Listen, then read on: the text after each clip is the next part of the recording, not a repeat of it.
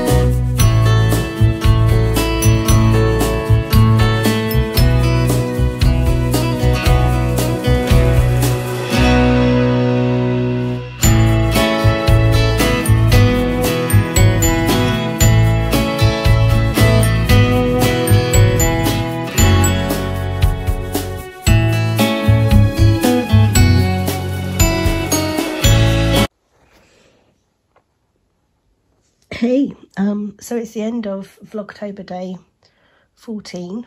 I had a lovely day out at Bletchley Park. It's been really good. And now me and the dog are curled up in the lounge. I've just been doing some puzzles because that's what you do after you've been to Bletchley Park. So I'm going to go and have fun now uploading loads of videos and seeing how much editing I can get done before I head to bed. Tomorrow is Sunday, so it's Panto. But I'm feeling so much better, which is good, except for a horrible cough. But otherwise I am feeling much, much better.